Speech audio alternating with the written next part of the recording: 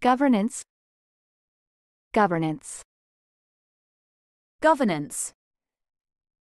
Governance. Governance refers to the process of governing or managing a system, organization, or society. It involves making decisions, implementing policies, and ensuring accountability and effectiveness in the administration of public affairs, aiming to promote stability, justice, and the well-being of the governed. Now, let's get to some examples which can help you learn from native speakers. Details of corporate governance are closely held secret. A consequence of poor governance, of inadequate in corporate governance structures.